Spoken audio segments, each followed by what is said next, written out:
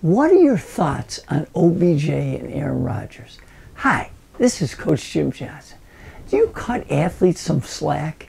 If you follow the NFL at all, or even sports in general, you probably have seen Odell Beckham Jr. and Aaron Rodgers making headlines.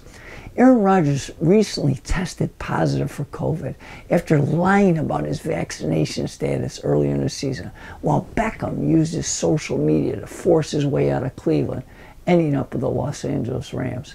How do you react when you see pro athletes acting erratically? Do you cut them any slack?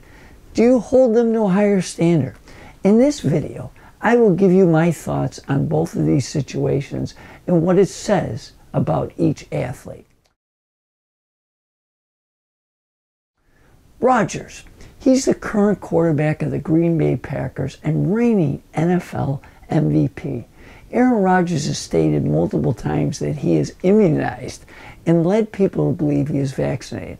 After not following protocols and creating a big stir last week, he tested positive for COVID and is now coming forward that he is, in fact, not vaccinated.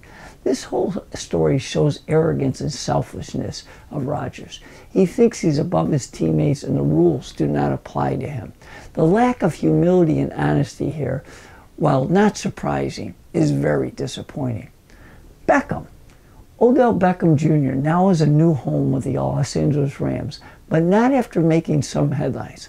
A few weeks ago, his father posted a montage video on Instagram displaying the times when Beckham was open but was not throwing the ball. This created the notion that he wanted out of Cleveland and was ultimately released, then signed this week. The distractions came along with OBJ were not worth it for the Browns, and he is a great example of addition by subtraction, as evident by a couple weeks ago when Cleveland beat the Cincinnati Bengals 41-16. How about integrity? Both players lacked integrity and ultimately became a distraction. Rodgers will continue to be with the Packers for now, while OBJ has a new home. Always remember that no one is bigger than the team. How about character? More important than talent, both exhibited poor character and proved that their core values did not align with those as a team as a whole.